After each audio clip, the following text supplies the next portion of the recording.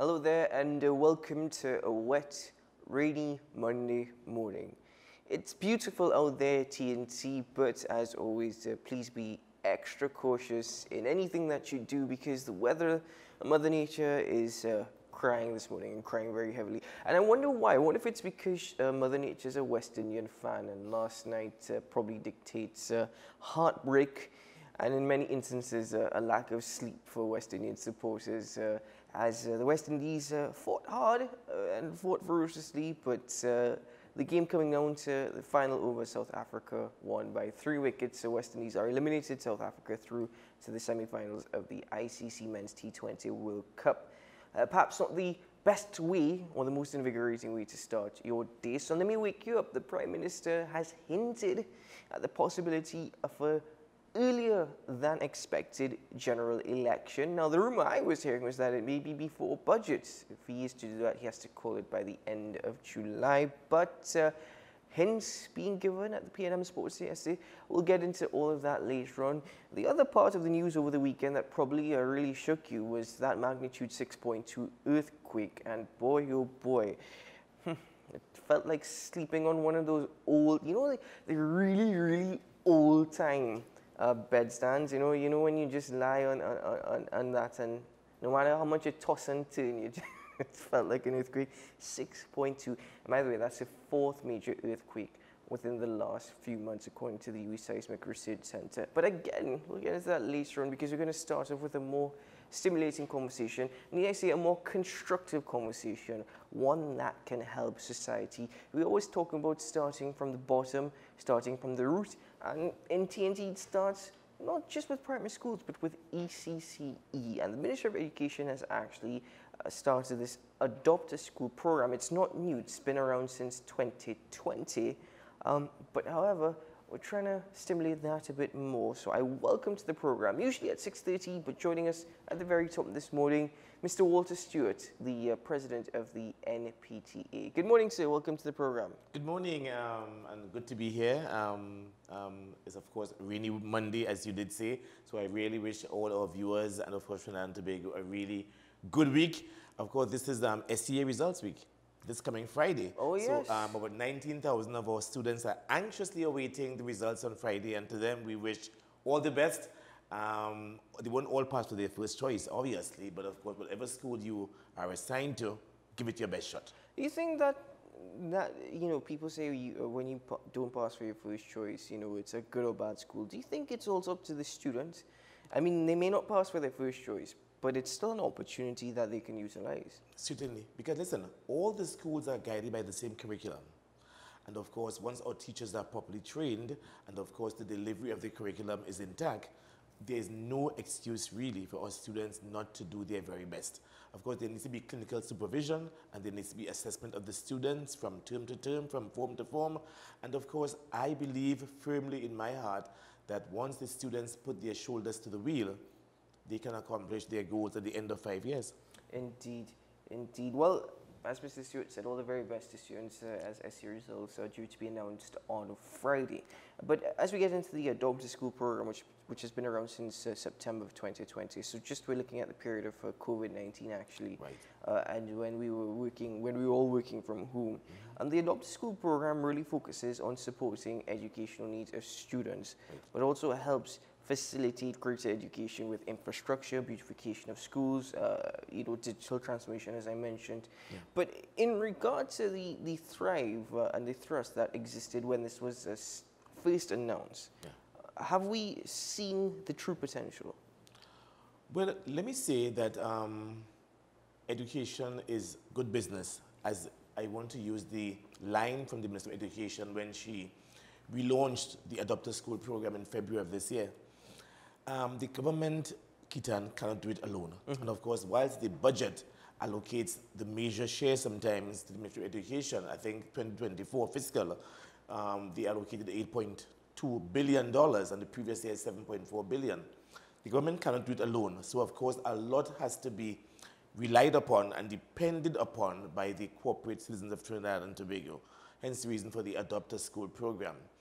Our concern, the NCPTA's concern, is really that there has to be a needs assessment to be able to understand what the needs of the schools are, and of course to be able to filter not necessarily finances only, but other resources into that particular school or schools in order to be able to adopt a school and to give them the needed help and support that the school needs. Now, this needs-based assessment will be per school. It can't just be a blanket assessment.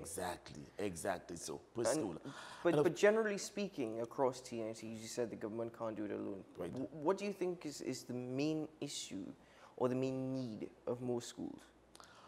Well, there are so many needs, and of course the priority list is very long.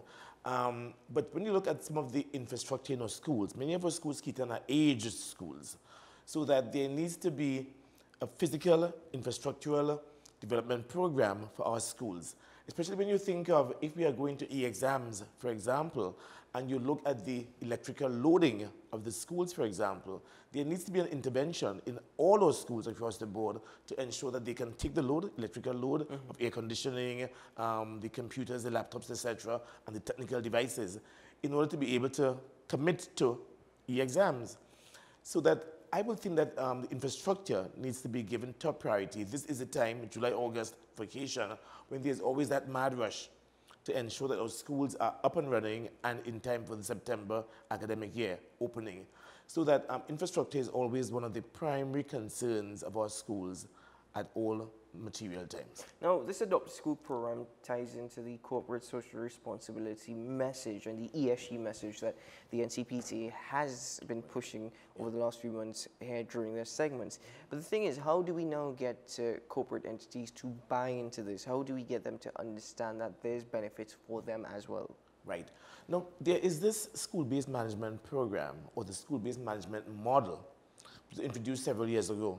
And of course, it brings together a number of stakeholders, including, of course, community and corporate engagement, so that put to use and properly engaged, this school-based management program, which looks at leadership, governance, integrated management of the school, put to proper use, the stakeholder, the corporate citizen, is already in on the program and can make a meaningful contribution in terms of, as I said before, what are the needs of the school and how they can fit into making sure that the needs of that school are particularly engaged, and of course how they can assist the school in whatever which way.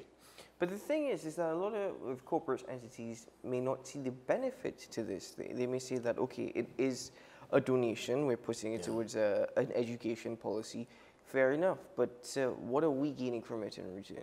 Got you. I made the point several weeks ago with regards to the direct correlation of corporate involvement in education.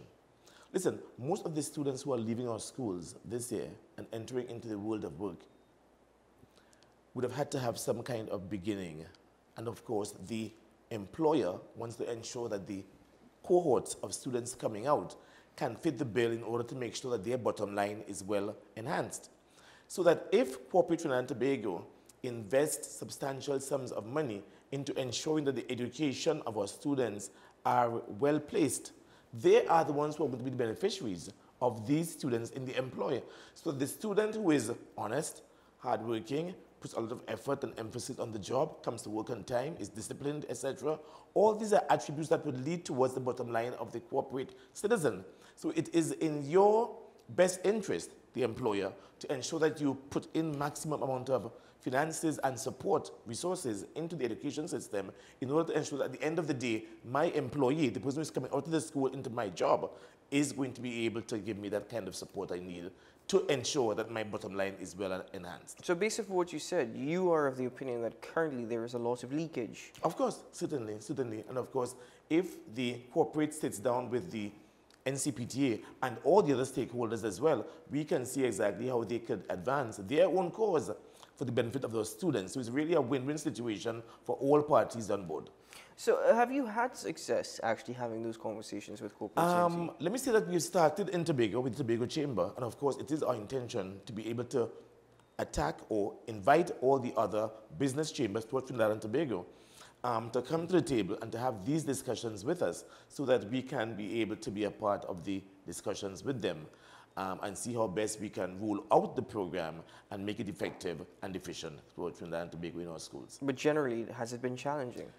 It has been challenging, and I dare say, as I said, let us use the Tobago model as an example, and let's see where that takes us. So far, it has been quite encouraging, and of course, we want to come down now into Trinidad and be able to enhance and to use and to engage the Trinidad corporate citizens into the same model that we're using for Tobago. Do you think all schools need to benefit from some form or the other of the Adopt a School program, or is it just specific? Well, I might say that there are other organizations attached to some schools. Some schools have very active and robust alumni associations. So, of course, they are well endowed, let me use that terminology. But, of course, there is always need for more, I think, in all those schools, be it in teacher training, for example, be it in human resource development, for example, even something as simple as writing resumes. I mean, our students can be assisted from corporate citizens in helping to write resumes, proper resumes as well. Clinical supervision is necessary, and of course, if our corporate citizens can assist as well in even putting in some funds to assist in bringing in private organizations into our schools to assist with that part of the effort, it would be well appreciated. Now, in respect to this particular education policy, you do see it being, if the potential is truly recognized, transforming the education system. Yeah, and of course, more than that, national development as well would be a byproduct of all that as well, so that even if we engage the Ministry of Planning in our discussions, we can see how best corporate assistance and corporate involvement and engagement can also help to pivot our national development for Trinidad and Tobago. But do you have any suggestions as to how this can be improved, or this particular education policy, to see more penetration? You mean with the corporate organizations, for example? Well, as I said, if we implement the school-based management program, where the corporate citizen is also a part of that program, that, of course, can be realized with great success, great level of success. So I know that we spoke about the NPT and their efforts in respect to corporate social responsibility and their engagements, for example, with the Tobago Business Chamber, but in directly to the Adopt a School program, does the NCPT have any role to play? Well, except for us being invited to the meeting in February, there has been no other overtures to the NCPTA, and I think probably it is probably opportune for us to now put on the table, by means of recommendations and suggestions, how we think we can now play a critical role in the Adopt a School program, similar to some of the issues I raised with you earlier. So I think that it is probably at this time that we need to make overtures to the government. So currently it's more so advocacy than anything else? Exactly, certainly. But how do you think that the NCPT can play a more critical role? By getting involved in the business chambers, for example, and of course calling them, as I said before, to a meeting, a roundtable meeting, so that we can tell them how we can see their role being deepened and being more enhanced in terms of assisting the adopted school and being more involved in the adopted school program. Have there been any examples that we can speak of in respect to CSRs and adopted school program? Well, let me say, let me use a program in Antigua to start with and to see how we can now integrate that same program in Trinidad and Tobago. Last year, April to June, the Antigua-Barbuda Workers Union had an internship program where they took on board students to be able to show them the world of work. So of course it is two-pronged, expose them to the world of work and of course giving them some experience as well in the world of work. We want to be able to have that same internship program among our students here in Trinidad and Tobago. And of course, starting again with the model in Tobago, for example, where we can ask our corporate Tobago citizens to open up their places of work, for example, and invite students to come in and understand how the world of work is. And I'm talking about probably fourth formers, fifth formers, of course, without pay, because of course there's child labor as well. But of course, it's just to get your feet wet as to what the world of work is involved in, and also how they can gain experience in the world of work. Because I tell you, many times when you have your resume, and of course there are vacancies, the issue is work experience. I mean, and it bewilders me how a student now leaving school can even have work experience when you are now leaving school, for example. But if you have the internship program and they get a feel of what the work experience is all about, they can adequately or definitely put that on their resumes and that could be a plus. Believe you me, I very much understand where you're coming from. I read some of these job descriptions and what they're looking for, and I'm like, you're kidding, right? Exactly. You understand what you're looking for, You know? But this is the thing. Okay, so let's simplify it a bit further, and that's a very good example. Do you think that more summer internships being advertised or made available can actually have greater benefit down there? If you're speaking about, for example, that level of experience that you can put on your resume. If you work for 2 months over the course of the, and you do that for 3 years, form 5, 6, 2 years. Do you think that is something that really needs to be focused on a bit more? I think so, and I think it will have tremendous success. But do you think we have the capacity for that? Well, again, the corporate citizens need to understand the need for that, and of course be able to embody that as part of their work attitude, and of course what they want to see in the world of work. If they can realize the benefit of that, both to themselves and of course the student, but of course the intern, it is going to be well accepted. The thing is, though, the World of Work program seems to start more so in university. I mean, UE has their own World of Work fair. I think it's 2 days or 3 days long. And students gain benefits from that, whether it be through resume writing, advice, or even their very first job from graduating from university. However, it's not something, you just use an example, this is something that you're seeing in Antigua, for example, where students get their feet wet. That's not something we see down here. Not at all, and it's something that we should probably now try to inculcate in our system here and begin to make sure that our students get that exposure at an early age.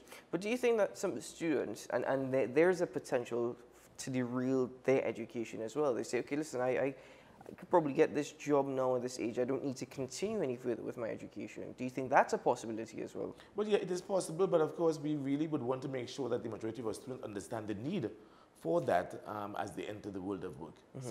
So, Mr. Stewart, as we're coming to the end of this particular conversation, I mean, what more do you want to see happening in respect to the NCPT and their role in regard to the Adopt a School program? You guys are strong advocates. You've raised some very good points and examples this morning, but we can't just have conversations. Exactly. It needs to be more than conversation. Yeah. Listen, I think that we need to sit down with the Ministry of Education, because see what you may, if we do not get the buy-in and the support of the Ministry of Education in our initiatives, we are but just having hot air.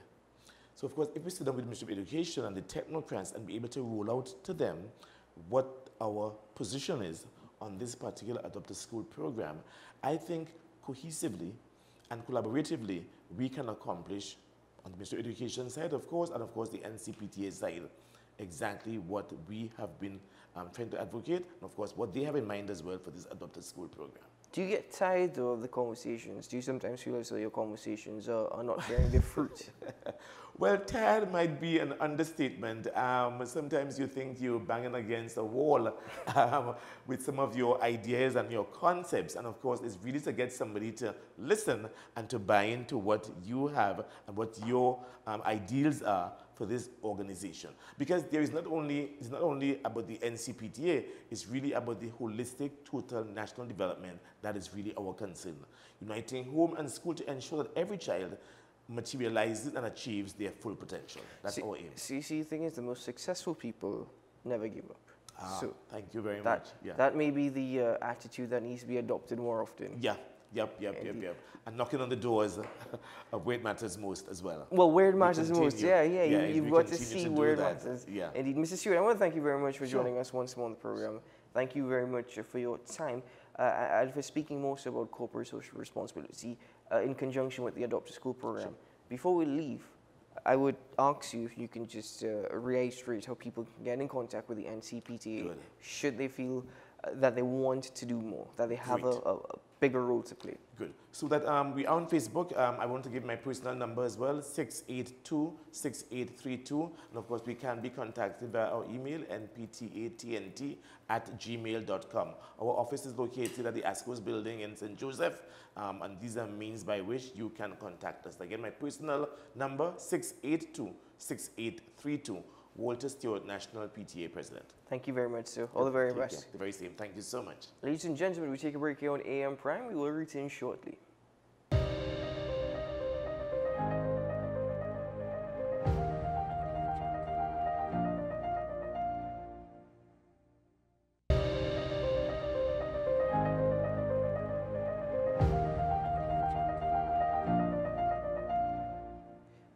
back to AM Prime, ladies and gentlemen. Thank you for being with us this morning as we continue the conversations. I'm going to take the opportunity now with the time that we have to share some information with you. As you are probably aware, and I hope you are at this time, there seems to be a dengue outbreak here in TNT. It's not just specific to TNT.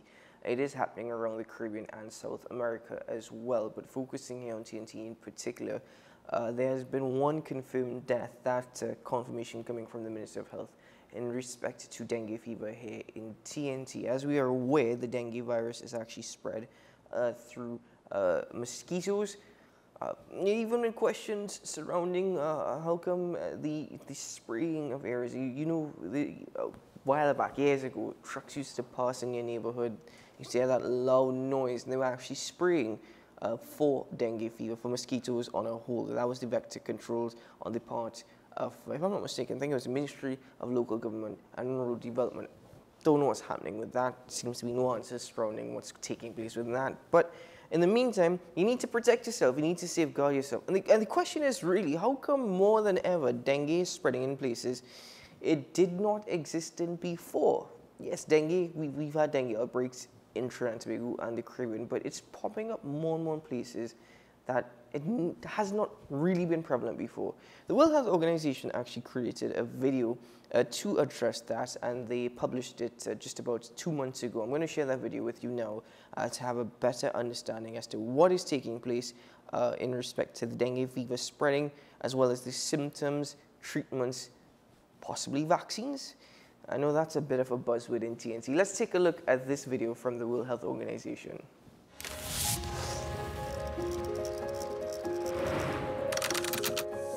Why is dengue fever back in news again? Why are we seeing it in areas where it did not exist before? And what about treatment? What about vaccination? Here to talk about all of this is Dr. Raman Velayudan. Welcome, Raman. Talk to us about dengue fever. What causes it and how does it spread? Dengue fever is a virus fever caused by the bite of Aedes mosquito. In majority of the cases, these are mild symptoms with body pain, headache, and rashes, which last for a few weeks. However, about 5% of the cases are severe, where the patient needs hospital care. The main symptoms of severe dengue are vomiting, bleeding of the gums, plasma leakage, and sometimes organ failures. These cases need to be managed in the hospital to prevent death. However, most of the patients recover from it, but delay in admission can cause unnecessary fatalities. So in many cases, the patient takes time to come, and that delay is a crucial point. Dengue is transmitted from one person to the other by the bite of the mosquito. You know, when I was growing up in New Delhi, I never heard about dengue until a certain point, and then dengue cases started appearing. We're seeing it in places where it did not exist before, like Spain or Bhutan. Why is this happening? Well, dengue is spread very fast, mainly because of international travel and the adaptation of the mosquito into an urban pocket. Climate change is yet another factor which has contributed to the spread of dengue, and this has two extremes where the flooding of areas also causes mosquitoes to multiply, but at the same time, if there is scarcity of water, the mosquitoes manage to survive in containers of stored water. So the more water you store, the more areas for it to breed. So this has all helped the mosquito to adapt and spread the disease to newer areas and new countries. Over 100 countries are endemic for this disease, and approximately 4 billion people are at risk of it. The mosquito has adapted so well that it is continuing to spread to newer areas where the climatic conditions are suitable. Are there any treatments or vaccine? Does that work for dengue fever? There are currently no treatment for dengue. Most of the cases are managed at home, mainly to prevent the main symptoms of dengue, which are fever or your joint pains. So tablets are given for controlling that. Paracetamol is given as a medicine for this, while ibuprofen and aspirin are discouraged since that can lead to bleeding. Currently, there is only one vaccine which is approved, and that is recommended for age group between 6 to 16 in high transmission setting. There are several new developments, which includes better diagnostic kits, medicines, and mosquito control tools. They will be made available as their studies and results are published. Currently, there are no other effective methods which are in use, but we are using traditional methods to control the mosquitoes. Raman, talk to us about why dengue fever is so hard to control and how can we protect ourselves? The dengue fever is hard to control because this mosquito has adapted extremely well to urban centers. Secondly, their eggs can remain dry for several months and hatch as soon as they come in contact with water. Thirdly, this mosquito is continuing to spread to newer areas where conditions are favorable to them, and this includes urban and semi-urban pockets. The dengue mosquito bites during the daytime. Hence, we have to protect ourselves with repellents and other personal protection measures. So before we go to work or before children go to school, they must be provided with repellents so they are protected from the bite of these mosquitoes. Other measures include preventing mosquito breeding in and around your homes, covering your water storage containers, and at the same time, those who have dengue or people who tend to sleep during the day should use a mosquito net. Thank you, Raman. That was Science in 5 today. Until next time. Well, ladies and gentlemen, we thank the World Health Organization for playing their role in educating us, and of course we hope that you've taken some lesson from the video that was presented by the WHO. But a lot of what we're experiencing now, it's going to continue. Such trends are going to continue. And in a conversation that we had last week, these things are actually going to become more and more unpredictable, mainly because of climate change. As the environment changes, everyone has to adapt, including animals and plants. And you know, within the last few weeks, global warming more than ever has become more and more a topic that people are discussing because of the extreme heat waves felt across the world. In fact, Saudi Arabia has suggested that over 1,300 people have died following the Hajj pilgrimage, many of them walking in the heat for days without appropriate shelter or hydration. Most recently, a gentleman was actually lost in the forest, I think somewhere in the United States, which is battling extreme heat waves. He survived by having to drink up to 1 gallon of fresh water. Bear in mind, it's not purified, so he took a huge risk there as well, just to try and stay alive because of the heat wave that is being experienced. In fact, tourists in Greece have actually succumbed to extreme heat, which Greece has become accustomed to, but it's happening a lot earlier than anticipated. So the thing is, many parts of the world are currently experiencing above average temperatures. Above average temperatures. Meteorologists saying because of global warming. Some areas are actually seeing colder conditions, which is not expected, and far more regions are enduring temperatures described as being quite a lot warmer than normal. So let's take a look at this report compiled by the BBC that hopefully answers some of the questions as to exactly what's happening and is this going to continue. Welcome to the programme. We're going to start with the extreme weather that's being experienced across 4 continents, a sign that climate change may again help push temperatures beyond the record-breaking heat last summer. In Saudi Arabia, there are reports that more than 1,000 people have died, pilgrims at the annual Hajj festival, killed by the stifling heat. We'll have more on that in just a moment. In India, there have been several deaths in the capital, Delhi. Temperatures were reaching more than 50 degrees Celsius. In Europe, temperatures have also risen, with Greece experiencing its earliest ever summer heat wave. And in the United States, there are wildfires on one coast, made worse with high temperatures, and a tropical storm brewing on the other. Well, scientists from the World Weather Attribution have released a report today saying that human-induced climate change made recent extreme heat in the US Southwest, Mexico and Central America around 35 times more likely. In their new report, scientists said such a heat wave was now 4 times more likely than it was in the year 2000, driven by planet-warming emissions.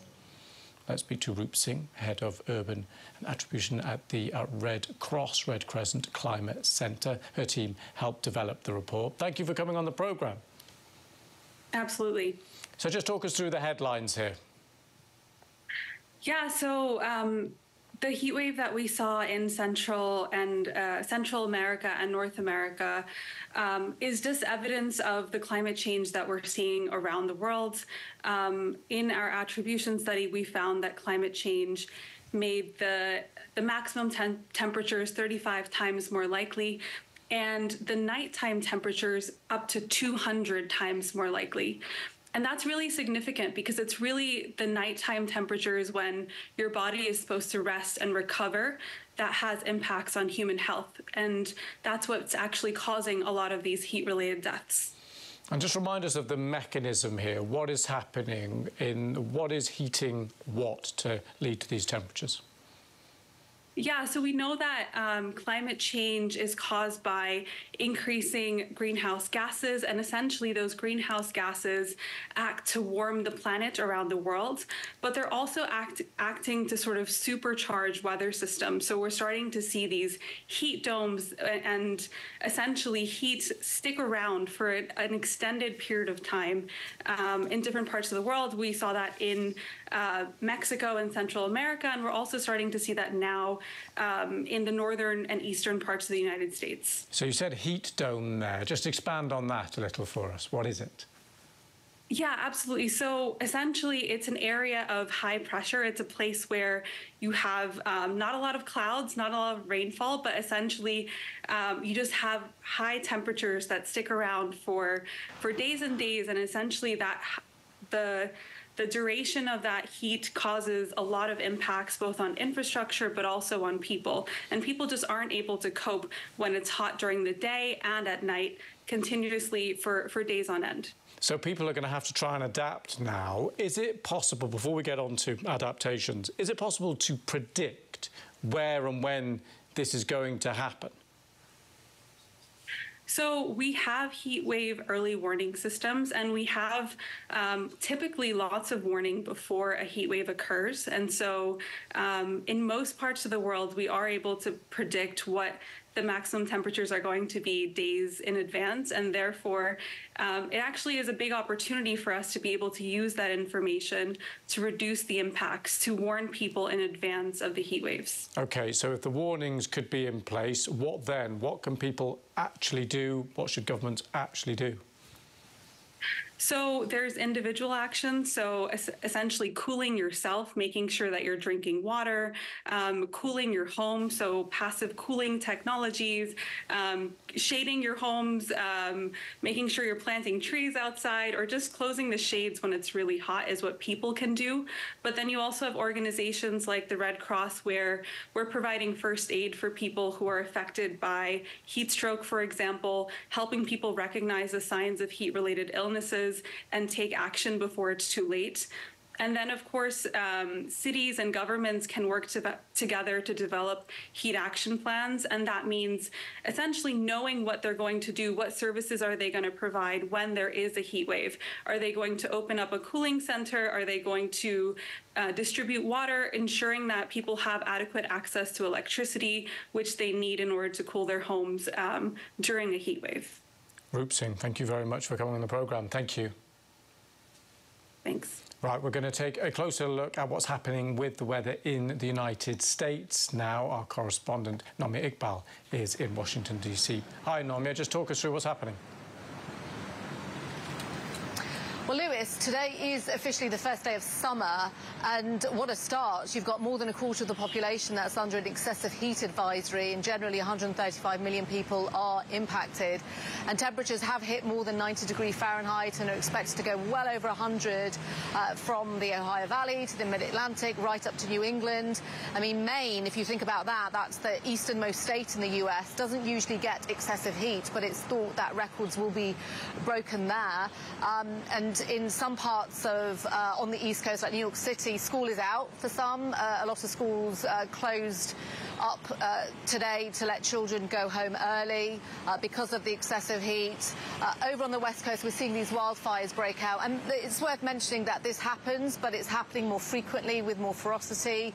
2 people were killed in New Mexico. And, you know, we heard there some of the advice that's been given, and generally the advice is, especially for vulnerable people, children, the the elderly, those who work outdoors, especially here, you see them like a lot of construction workers in parts of DC, to just really look after yourself, seek shade, make sure you drink lots of water. Here in DC, it's about 90 degrees Fahrenheit. There is some cloud cover, so it doesn't feel as sort of stuffy and swampy and stifling as it has been in the past few days. But the temperatures here are expected to hit over 100 degrees Fahrenheit during the weekend, and there will be some respite. So meteorologists reckon that the temperatures might dip low, but then they will come right back up again next week and onwards. And Amplia, given everything you've just talked about there, has this seeped into the political discourse? Any reaction from authorities? Well, it's usually the same sort of, messages that we get is just keep safe, as much as you can. It's kind of sort of follow the common sense advice. But as I mentioned, for those who are in a certain group, children, the elderly, those who work outside, need to work outside all day, just manage that.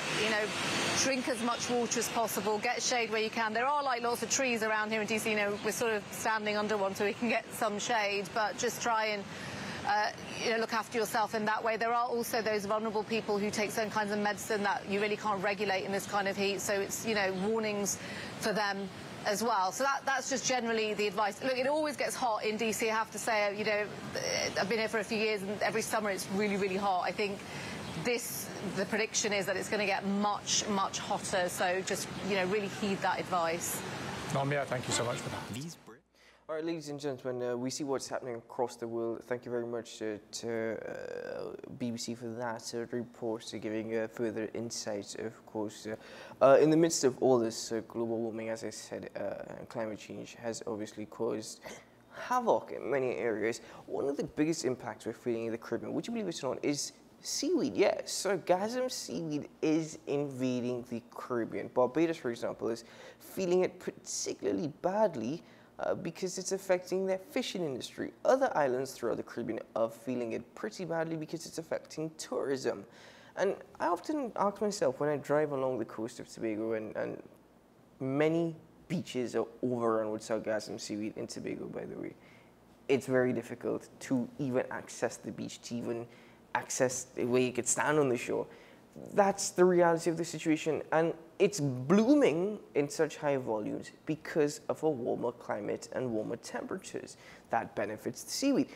But I often wonder, there must be some benefit to this. For example, I'm asking myself, there must be some benefit to Saharan dust, and apparently there is. It's full of nutrients for plants. It really actually helps nourishes and fertilizes soil. So there is some benefit to that, but what's the benefit to seaweed? And the thing is that sometimes if there's no scientific benefit, you can probably find a benefit for yourself. As is exemplified in Mexico, where they're actually using the seaweed to turn it into bricks. Now, last year, Sean Michael Small and I showed you a video of which in Barbados, they were using the seaweed to turn it into fertilizer. But now they're finding more and more ways to utilize, well, something that's really affecting everyone and microeconomies. Well, they're turning this into an opportunity themselves. Let's take a look at this video from Business Insider in respect to sargassum seaweed and bricks. These bricks are made from seaweed. The secret is sargassum, an invasive species washing up and rotting on beaches around North America. The massive waves can lead to respiratory problems and can cost millions to clean up. But where most people see a problem, Omar Vasquez saw potential. He turns the seaweed into bricks strong enough to build homes that he says can withstand hurricanes. Lo primero que pensé fue empezar a donar casas, ya que mi madre, mis hermanos y yo nunca tuvimos un techo propio. Omar and his family immigrated to the U.S. with nothing in their pockets when he was just 8 years old. Now, he uses his bricks to build homes for low-income families, like the Lopezes. Pues tenemos cada una nuestro cuarto. Y es algo bonito porque siempre desde chiquitas lo habíamos soñado. Could this invention help other countries clean up their coastlines? We went to Mexico to see how entrepreneurs like Omar are making the most out of a stinky situation. Omar and his team start collecting the seaweed at 5 a.m. Today, they're in Puerto Morelos, a small beach town about 25 miles from Cancun. Cuando llega todo el sargazo, lo primero que hizo la gente fue quejarse. Que huele mal, apesta, tiene pulga, tiene todo. Hotels pay them to get the seaweed off the beach and out of the view of tourists. They collect about 40 metric tons of sargassum every day, enough to fill 2 of these containers. En una noche se acumula todo eso.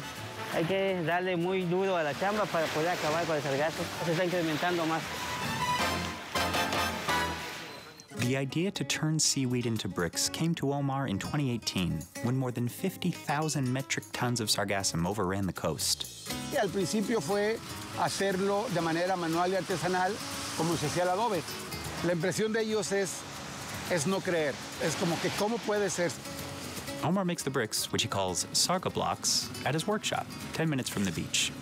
Workers grind the dry sargassum into a fine powder by smashing it with rocks. Then they mix it with dirt, which Omar repurposes from construction sites. They shovel a mixture of sargassum dust and dirt through a grate to remove any large chunks. They mix the powder with water to form a thick paste. The exact recipe is a secret, but each brick is about 40% sargassum. Sarga blocks can also be recycled again and again. Se te rompe, lo vuelves a moler y lo vuelves a fabricar. With this single machine, Omar can make up to 3,000 bricks a day. He developed 8 prototypes before perfecting this one. Now, he's designing a bigger machine that could produce 8,000 bricks a day. He has 6 full-time employees making the bricks, and some help build homes, too. Eso sí es difícil, pero pues ahora sí que hemos visto la cara de las personas cuando se han donado luego casas o cosas así, y te llena, ¿no? Esa parte, se te olvida lo otro. Since 2018, Omar has built more than 40 homes. The first one is right next to his workshop. He named it after his mother. Aquí estamos en Casa Angelita, la primera casa en el mundo hecha a base de sargazo. When he was 8 years old, Omar left behind a home just like this one to cross the Mexico-US border with his mother. Esta casa me recuerda mucho mi infancia, mi niñez, ya que es una réplica de la casa de mis abuelos. En este lado era una cocinita, me acuerdo perfectamente, una sala comedor que se me hacía enorme y un baño. They wouldn't have a home of their own for the 30 years they lived in the U.S. El sueño americano es un sueño muy doloroso. Fue una vida complicada al vivir con una madre soltera, al no tener papá, al no tener un techo propio, caer el tema de las adicciones, del alcohol, de la droga. Pero bueno, siempre tuve en mi mente y en mi corazón regresar a México. He finally returned to his home country for good in 2014 with just $55 in his pocket. He used it to start a business buying and selling plants. And he eventually saved enough money to buy this lot. Pues es que estando aquí, estoy en mi casa, no tengo miedo a nada. Developing sarga blocks required a lot of trial and error. Pues mira, tengo en la mano el primer molde que utilizamos para los primeros adobes de sargazo. Omar's business is called Vivero Blue Green. He makes most of his money selling plants and from hotels paying him to clean up the sargassum. He also sells his bricks and builds houses. He has sold more than 20 homes and given away another 15. Omar admits the houses may not be fancy, but they are durable. Casa Angelita lleva 4 años y la pueden ver, hemos tenido huracanes, tormentas tropicales, está la intemperie y no ha pasado absolutamente nada. That's good news for Elizabeth del Carmen Bonola Lopez and her daughters. Their home was destroyed in a hurricane in 2021. Omar helped them rebuild it with sarga blocks. Una palapa que se me estaba cayendo, que no tenía yo nada, pues una casa de sarga block, que nos sentimos seguras, mis hijas y yo contentas, felices. No huele mal, no trae bichitos, pues es más cómoda que cualquier casa, porque se ajusta al calor y al frío. Indeed, research shows that seaweed is a great insulator that keeps homes cool in the summer and stores heat in the winter. Usually, Omar hears about people in need through a friend or a local. Pero ver la cara de las familias felices, híjole, eso sí no tiene precio. And there's no lack of raw material. Over the past decade, waves of sargassum have gotten so large you can detect them from space. In 2020, the Mexican government collected 19,000 metric tons of sargassum from Quintana Roo's beaches. In 2021, it collected twice that amount. Antes eran 3 meses por año que se empezó a ver el sargazo, 4 meses, y ahorita hemos visto temporadas que hasta 9 meses nos ha llegado el alga. Studies show prolonged exposure can make it hard to breathe. In 2023, the Cancun Hotel Association set aside more than $20 million to remove it from beaches. And the problem goes beyond Mexico. The invasive weed has spread to shores across North America, in Florida, Texas, and other parts of the Caribbean. The exact cause of the increase isn't clear, but some experts blame high levels of nitrogen in the sea, a result of agricultural waste runoff and deforestation. So now, Omar's business is getting international attention. He's given TED Talks, appeared on Shark Tank Mexico, and traveled internationally to promote his product. Investors and businesses from over a dozen countries have reached out to learn from him. Estados Unidos, a Belice, a Dominicana, Barbados, Martinica. Omar is exploring licensing and franchising the Sarga Block recipe to other businesses. Elsewhere in Mexico, other entrepreneurs are experimenting with new ways to use sargassum, like making notebooks and even shoes. A British startup called Seaweed Generation is using sargassum to capture carbon and store it at the bottom of the ocean. Back in Mexico, Omar is simply grateful to be living in his home country, surrounded by the people he loves. And after work, he returns to a home he built himself, using his own bricks. Omar hopes his success will inspire others. Así es, que los mexicanos volteemos a ver hacia nuestro país, que volteemos a ver que también hay oportunidades. Si yo puedo, ustedes pueden hacerlo. Isn't it amazing when you put your mind to good use, as I like to say, and you realize the potential in so many things that are around you? I mean, we complain about sargassum seaweed all the time, and I agree, it really is a hindrance to many microeconomies. However, there are benefits. Economies can be created from these little things as well, as exemplified in Mexico, where they are now producing bricks. Ladies and gentlemen, as I said, you put your mind to good use, it's amazing what we can develop as human beings. So I'm going to put my mind to good use right now and say let's take a break, because when we come back, quite a riveting discussion to get into this morning. We'll be right back after this.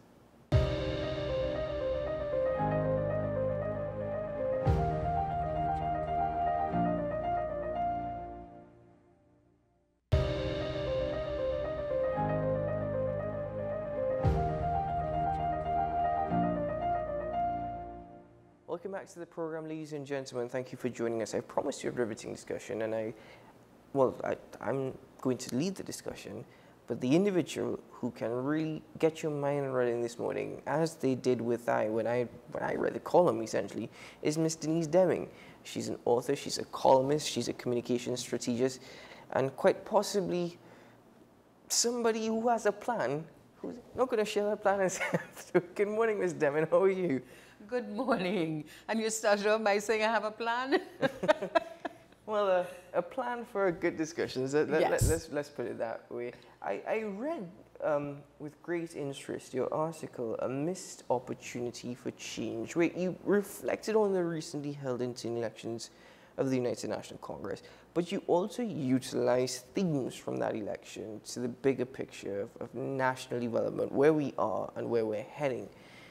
Before I get into that, though, it's how you started the article that really had me kind of, I was like, wow, you spoke about Father's Day and electing a woman to lead the United National Congress. Why did you start your article that? What was the thinking behind this as being the most pertinent introduction? It's a very trivial kind of start of an article, but on Father's Day, we think of our men. We're supposed to think of our men, the people who have framed the way we are, the people who continue to support us, and so on. And to me, Father's Day was an excellent opportunity to transform and move towards Rushton Parry's grouping, who, remember, I had written earlier, telling him there's no way that he can try to transform without women. Mm-hmm. And then other things happened, and you saw women join them. So on Father's Day, I said to myself, maybe they'll select Rushton's team They didn't. They went after a woman's team. And that is what made me say, well, how come is it on Father's Day we select a woman over a man? You know, so it was a very trivial approach. So that leads me to my next question, moving away from the trivia for a bit and focusing on that theme of transformation. What do you think transformation is? And in the context of TNT, what should transformation be? Transformation is to change your structure, systems, and processes to a very different approach.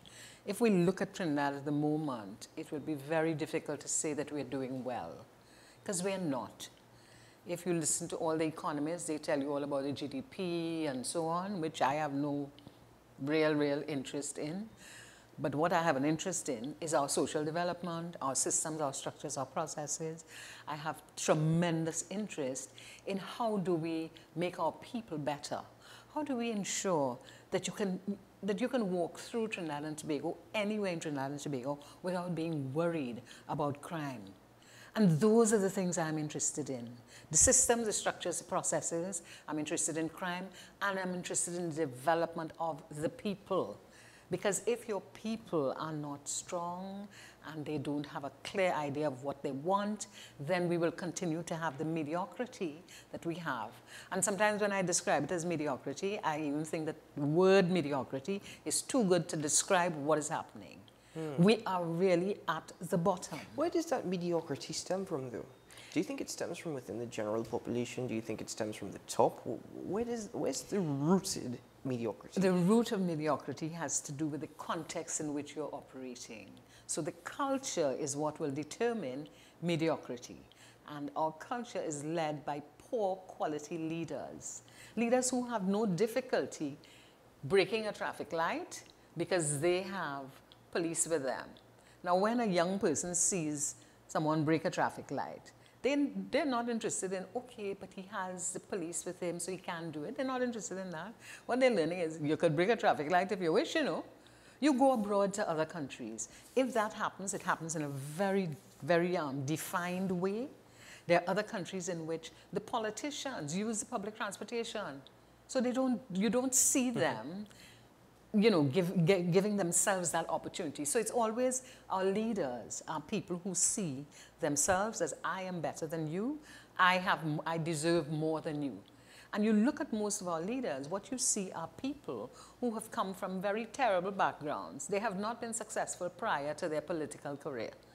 And there people will challenge me on that, but look at the 41. And you will not find that the majority of them have been successful because of their political career. What we have are people who get into politics for what they can get out of it, both what they can get financially, because most of them, you look at them before they got into politics, where they lived was a normal house and so on. You look at them now and you see that they're living in a multi-million-dollar house kind of thing. And you ask yourself, given the salaries that they get, how did they buy that? But we've accepted that as a norm, Ms. Deming. That just seems to be something that is, okay, it's given now. It doesn't seem to be much of an issue anymore. I have not accepted it, and I don't think I'm the only one. And I don't think we've accepted it. We've not accepted that you can get anything you want simply because of where you are and who you are. You still have to work. If we want to change this country, everybody has to start working harder, so that we teach our younger people that, you know, you need to work, you need to contribute in order for you to benefit. It can't be who you know. It can't be, I have a contact, therefore I get a contract. It has to be that you deserve it because you can deliver on it, because you're good at what you're doing. We can't continue the way we are going. So then, do you think that attitude has, to a certain extent, seen us accepting incompetence as well? Do you think that we have become so lost or no longer interested in what is taking place, that we are now accepting mediocrity and incompetence? I don't think we're accepting mediocrity and incompetence as a population. And I keep focusing on our leaders. I think our leaders are accepting mediocrity and incompetence because most of our leaders are not interested in putting the best resources to deliver. They get away with it. Why not feed it to the population if it is that they get away with it? They get away with it, and that's where I keep pushing a needle into the population to say, listen, they can't get away with this. Let's transform our country. Let's change the way we do things. Let's ensure that we have respect for each other. Let's ensure that we recognize that competence and capacity is important. We cannot continue the way we are going. There has to be a major transformation. There has to be something that changes this country in such a way that we all begin to say, well, all right, I know what our goal is. I know what our vision is. I know what is the strategy that we're going to use. I know what the action is that I am supposed to be contributing. Strategy to action is important, but you can't get strategy to action if you don't have a vision. You just said there must be something. Do you think that we can afford to wait to find out what that is, or do we have to create that something ourselves? Listen, I don't have all the solutions. I don't have the solutions. But what I am very clear about is if you want to change your life, for instance, if you are overweight, you cannot continue to eat what you're eating, drink what you're drinking, and the weight will go away. You have to change your diet. You have to determine, okay, I will have a little less sugar. I will have a little less of that simple carbohydrates. I will go to more complex carbohydrates and so on. So you will then transform your body. This society cannot change if we continue, and it's something I've been saying for a while, if we continue the way we've been functioning over the last 14 years, we will not change. And the reason I talk about the last 14 years is that that takes us back to 2010. It does, when the UNC came into power, when the People's Partnership came into power. And then it took us to 2015 when the PNM came back into power. We've had 9 years of the PNM, and I cannot say to you, this is something I'm proud of. You know? And if you've taken a position that you speak out to a certain extent. You speak out, you express yourselves. That is something that I don't often see happen. I see political commentary, I see people venting and expressing frustrations, but you're speaking out to an issue and you're trying to get to the root of that issue. Generally speaking, the argument is now transformation is going to start with young people. We can no longer rely on the older generations and the older heads. It starts with young people. But do you think young people themselves are afraid to express their opinions and their thoughts? Many of them I've spoken to don't even want, who have the potential, don't even want to take leadership opportunities because of that fear associated with it. And that's an excellent question that you're asking me. And it's not an either or. It's not going to be just 50 young people will turn up and transform. There has to be collaboration. And when I talk about collaboration, I'm not only talking about political collaboration. I'm talking about collaboration between the young and the old. The young people won't just jump up. What they need is people whom they can follow, people whom they can look at and say, well, listen, I don't agree with you, but here's my view. And we are able to talk about it and then say, well, okay, this is my view, that's your view. What is it that we can do to make things better? You know, and that approach to collaboration will make a difference. But it has to be an approach in which we respect each other and we're not just looking at, well, you did this and that was terrible, or that was done and was terrible. We look at it as, okay, what is the outcome that we want to get from this activity? If you're not focused on the outcome, and I may be a little bit repetitive, if you don't know where you want to go, then nothing you do makes a difference. Let me come back to what you said, that there's not one thing that you could point out that you're proud of. If you're taking a look at the last 9-10 years in particular, do you think that you would feel more proud if, and I'm speaking about specific now to currently what is being offered to us on either side, I'm not speaking to one particular organization. Do you think you would be happy if there was a change in government given what it is that we're currently being offered? If we had a change in government or governance? Well, you go ahead and answer. You go ahead and answer.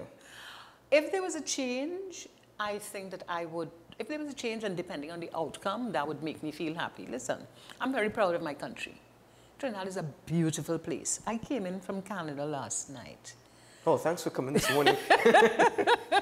A week ago, I was running around the Queen's Park Savannah and I tripped and fell because there's a piece of steel projected up this was in front of the Whitehall, eh? Okay. This was in front of Whitehall. Very odd security mesh in front of Whitehall. You know, and I fell and hurt my hip. While I was in Canada, I spent a lot of time just looking at the pavements. And I spent time looking at the pavements because of what I had just experienced. Now that, you may look at that as a very simple kind of, again, trivial example. But here's the issue with that. Whoever cut down the post that was there, nobody then went and supervised it and said, well, okay, for you to cut this down, you have to make sure that the entire pavement is flat. Mm-hmm. It can't be poking out. And that is an example of what happens in this country. People get something to do and they just do it. And nobody comes back and supervises it to say, well, okay, you've not completed this. And it's only complete when you've done X. Nobody does that. You look at all of our pavements and you see pieces of steel popping up that will impact disabled people. It will impact women who have children in a stroller. It will impact a walker. It will impact a runner. I'll go one even better. You look at the roads and you wonder, oh, look, piece of road missing. Again, I looked in Toronto, I looked at the roads. They are doing construction, right? But when they're doing construction, the way it is done, you understand it. Systems, structures, and processes are what we need. And that is what we do not have in this country. Do you think it would be accepted if there was a push to change the norm? Yes, yes, there would be. Here's an example I use. Many years ago, when we moved to seatbelts, in 3 months, people wore seatbelts. Huh? So that's a simple example that people are willing to transform, they're willing to change, if there are consequences. But if you feel that there are no consequences for anything you do, then you say, well, all right, no, it's okay. I know so and so. I could get through. You have to stop that. So, and I'm speaking directly now to the context of the conversation. You said you love your country. I love my country as well. But do you think the more that you love your country, speaking about TNT, the more you become frustrated? Okay. I have been trying to manage frustration for many years in this country, and one of the ways I manage it... Please share some advice. One of the ways I manage, there are 2 ways I manage it. I drink a lot of water. That might sound as if, you know, what water has to do with it? Somebody has been listening to Soca. I do that a lot. And I do a lot of physical exercise, and that helps me with my frustration. And I also am very structured in my days. So when there are days when, okay, I'm not listening to the radio, not reading the newspapers because I have to do X, Y, or Z. Because if you continue to just listen and be part of it, you'll be frustrated, and, you know, frustration is terrible. So you have to structure your day in such a way that you move away from them and their stupidness.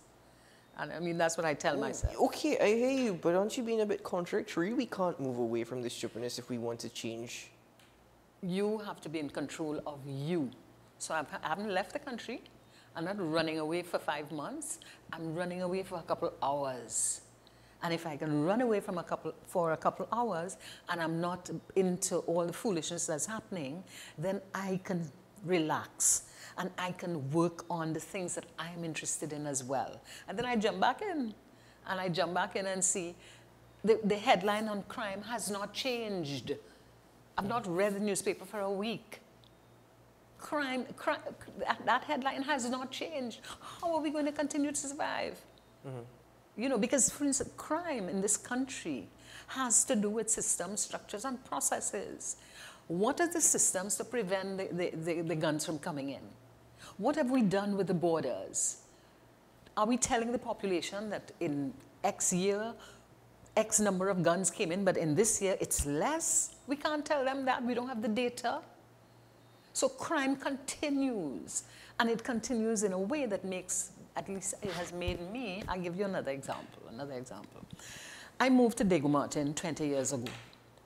And I would leave my house at 4:30 a.m. and go for a run. Recently, I wanted to do a long run. And I spent so much time saying to my husband, I'm not sure that I could do that, you know. I'm a little worried and so on. And I eventually did what I normally do these days, jump in your car, drive to the savannah, and then go for a run. Because I'm so afraid of the Digicel main road, a place where 20 years ago, I would run at 4:30 and not feel terrible. When my parents would tell me that, you know, when they were growing up here in TNT, and even my elder cousins, you know, who were, you know, just a few years older than I, would tell me, growing up, we used to leave our doors unlocked. There was no such thing as burglar proofing, for example. Maybe you had your fancy windows and whatnot, but all this thing about raw tying and all that wasn't something that was a part of planning for your house or when you're building or you're renovating. I don't believe it. I find it hard to believe that there's been such a drastic change in such a short period of time, and then it's led to a great decline. It's very hard for me to digest, and I often wonder, have I missed out on the best that Trinidad has to offer? Maybe you have in terms of my generation, you've missed out on the best. But every generation has their best. And your generation still has the opportunity to transform our country and experience the best. The best is contextual. The issue that your parents have talked about where we used to be able not to lock the door and so on, I'll give you another example. I lived in Chaguanas for 18 years. When we sold the house, our biggest challenge in selling the house was finding the keys for the doors. Because when you're selling a house, you have to give the people the keys. But living in Chaguanas was so easy and so, it was comfortable that we didn't even have a problem with keys for the doors. Wow. I've spoken about incompetence, and you referenced incompetence, but you keep speaking about structure as well. And I wonder if we often use incompetence as the most reasonable excuse. There seems to be a great lethargy and a lack of discipline. There is a lack of discipline, and I have not seen any governments, except under Caroline Prasad, wasn't it? Caroline C. Prasad. Caroline C. Prasad, right? When she was doing a process to transform the public service, I've not seen similar approaches, and the transformation of the public service to one in which that is customer serviced, customer oriented, transform one in which people respect each other. That is the kind of thing that the government, whoever is in government, that's the kind of thing you have to do, because the public service is a major employer. If you transform them in terms of deliverables, it will impact the rest of the society. There's another thing that I think we need to do. Our police are not structured. Police do, I don't know, they kind of do it, I feel to do this today, so they're not structured. If our police service was more structured, that would impact the society. You see people breaking traffic lights. Why do they break traffic lights? There are no consequences. You know, I see the police car parked by the corner and the policeman in his uniform lining up for doubles. How? One policeman for one police car. Right? And his doubles he's going for. And you may be saying that I'm looking at little things, but those things bother me, because if there's a system, a structure, and a process in which somebody knows exactly where that policeman is and what he's supposed to be doing, and there's a consequence, then he wouldn't do it. And if he's not doing it, then he may transform his own family. Yeah, but do we need somebody behind us with a big stick all the time? Right now, I think we do. Right now, our society has become so, I don't know, we need structures, we need people, we need consequences. So my final question to you is, you close your column by saying, let's come together to do what is necessary to transform our country. Our future depends on it. What is necessary to transform our country? Collaboration. Political and social collaboration is absolutely necessary to transform this country. We have to stop this political party based on race. We have to transform, we have to move away from that, and we have to collaborate with each other. Look at our crime situation. The opposition and the government did not collaborate to come up with a crime plan. So when I talk about what needs to transform, it is collaboration, both politically and socially. What should future leadership look like in TNT? Future leadership in TNT? Okay, 20% women, 20% men. There should be another 20% of one race, 20% of another race. So do we really need to get it down to that? Yes, we do. Yes, we do. Because you look at it at the moment, women are not recognized in this country. We need more women in leadership, but they're not there.